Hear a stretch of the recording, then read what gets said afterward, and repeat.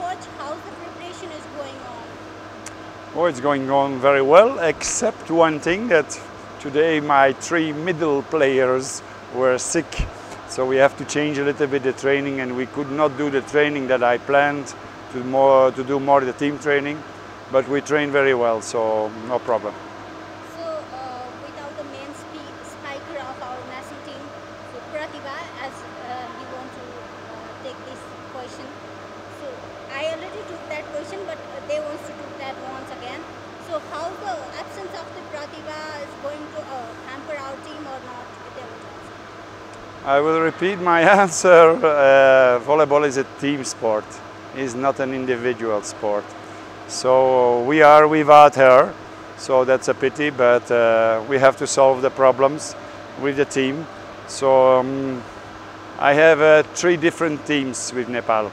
I have a more defense reception team, I have a more blocking team, and I have more like an all-round team. So, and I will choose the players according to the opponent, what is the strength of the opponent, the weakness of the opponent, which team can start to play. So we are just nearby our tournament. So how's the preparation before and after? How's the changes of the team? The differences between before's team and after's team? So I focused a lot on organization of training, organization in the court, how to block, how to defend, how to organize the attack. And I think after 2 months this works out pretty well. The only thing what you cannot solve is the physical abilities in 2 months are not changing that much. To jump higher, to be faster, this is a long-term project. I think another 3 months will give us more individual capacities of each player also. Coach, you are treating our players since months ago, and what you find in our team, what is the strength part of our team and the weakness part of our team? So the weakness of the team is, of course, we don't have enough length, and we miss a little bit power. And modern volleyball, especially in Europe, is based on physical power.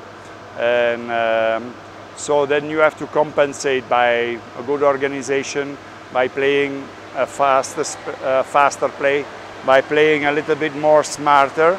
And so there we were working on. And I think this is the biggest changes, that they know the plays very well on the court. They know what I like from organization. And the most important thing is always you need some fun on the court, and I think they enjoy to play. Did the player get your expectation on training?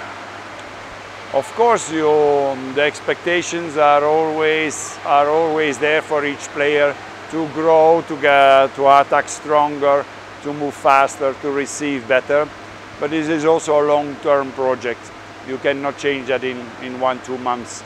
This you need half a year to 1 year or more years to stabilize it.